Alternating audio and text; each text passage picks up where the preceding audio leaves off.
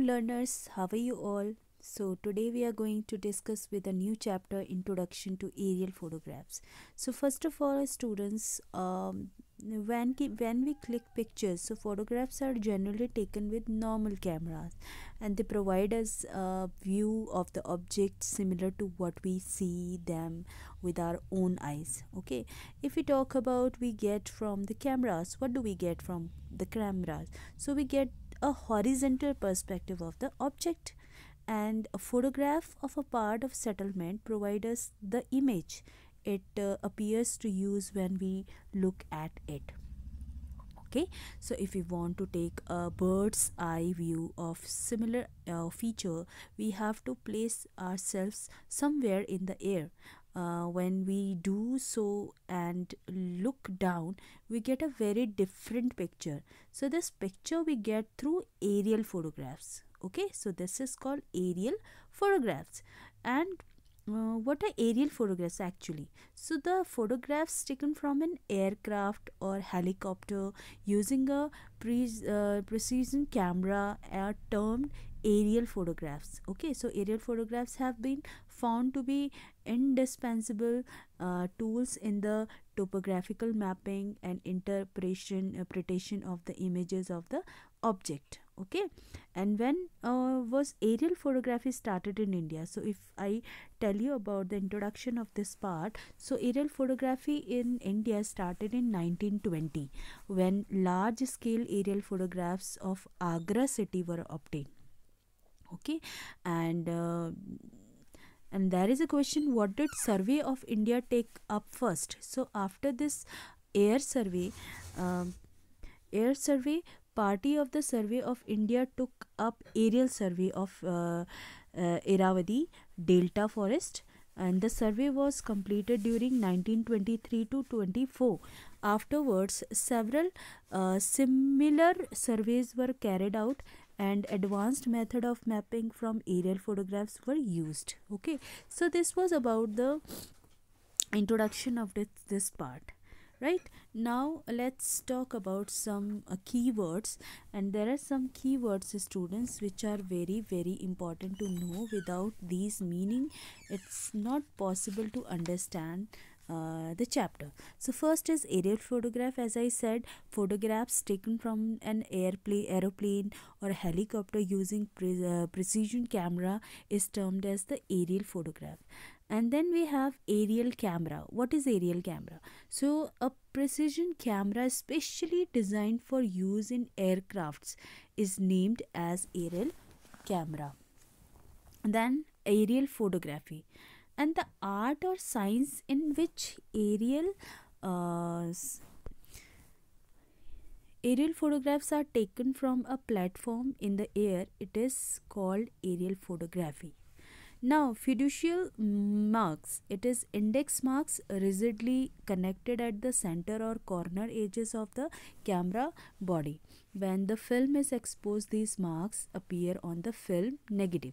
Okay, then we have the new word is forward overlap. So what does it?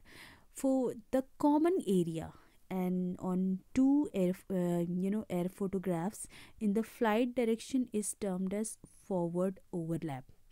And image interpretation is an act of identifying the image is called image interpretation.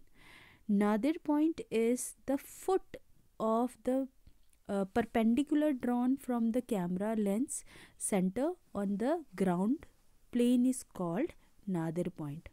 Then we have next point is principal point. What is principal point? The foot of the perpendicular drawn from the camera lens and center on the photos plane is known as principal point. And then we have principal distance. So perpendicular distance from the perspective center to the plane of the photograph is termed as principal distance. Clear? Next is perspective center. So what is perspective center? It is, student, the point of origin. Okay, perspective center of the bundle of light rays in called perspective center. Then photogrammetry. So this is the science and technology, we can say, of taking reliable measurement from aerial photographs is called photogrammetry. Clear? So this was about the keywords which are very important to understand. Then we have use of aerial photographs. So students, aerial photographs are used in topographical mapping and used in interpretation. These two different uses have led to the development of photogrammetry and photo image interpretation. So they are the two independent but related sciences. Photogrammetry refers to the science and technology of making reliable measurements from aerial photographs, and it facilitates precise measurements related to the length, width and height from such photographs. Okay, and they are used as the data sources for creating and updating photographs map. Image interpretation is an art of identifying image of objects and judging their relative significance, right? So here we can say, students, if we talk about the image interpretation, so here we can say image interpretation is applied to obtain qualitative information from the aerial photographs, like land use, land cover, topographical forms, soil types, etc. And image interpretation is a, we can say, a trained interpreter utilize aerial photographs to analyze the land use changes. Clear? So this was about the use of aerial photographs. Then we have advantage of aerial photographs. So students, if we talk about the advantage, so we can say the basic advantage that aerial photographs offer our ground based observation, like improve vantage point, and second we can say time freezing ability, and then we have broadened sensitivity, and then we have the advantage of three-dimensional perspective. Okay, three-dimensional perspective. So through this we can say these are the advantage of aerial photography. Clear? Now we have next word is next is types of aerial photography, students. So the aerial photographs are classified on the basis of position of the camera axis, scale, angular, extent of coverage and the film use. So the type of the aerial photographs based on the position of optical axis and the scale are given below.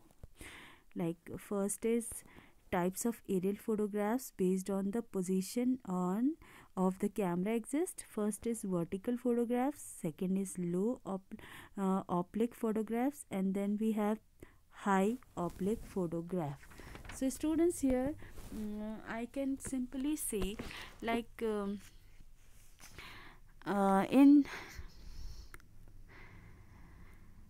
if I say about the basis of position, so the camera there are some advantage of aerial photographs. Like first we can say here, in this kind of situation, the vertical photographs and aerial photographs, two distinct axes are formed from the camera lens center, one towards the ground plane and the other towards the photo plane. So the perpendicular dropped from the camera lens center to the ground plane is termed as the vertical axis, right? And then what is going on after that, the pump line drawn from the lens center to the photograph is known as the photographic optical axis.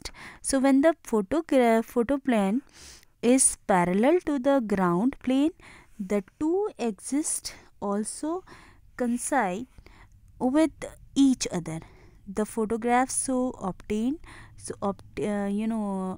is known as the vertical aerial photographs, right student? So here we can understand this through this. It would be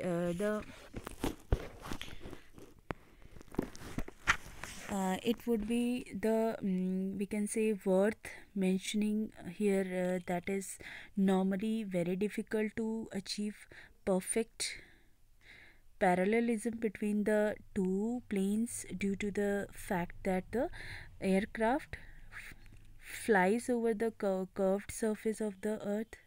Hence photographs exist, um, you know mm, it's really very difficult to click the picture, right? Sorry students. Next is low oblique. So in low oblique, aerial photograph which has been taken, you can see on the picture, with an international deviation of 15 degree to 30 degree in the camera is from the vertical axis, is called the low oblique photographs. This photograph is often used in reconnaissance survey, especially for survey. These kind of photographs are used. And then we have high oblique. So you can see in figure 6.7 high oblique photograph. So here you can see the high oblique photographs are those photographs which obtain when the camera exists in internationally inclined about 60 degree from the vertical axis. So this photography is used in recognize survey, okay? Especially for survey these type of photographs are used. So here is a table comparison between vertical and oblique photograph. So you can see optical exist, characteristics are mentioned, coverage, shape of the area photographed, scale different in comparison to the map, and there are some advantage according to this vertical, low oblique and high oblique photography, right students? So in the next video we'll discuss in the type of aerial photographs based on scale. Till then, thank you so much.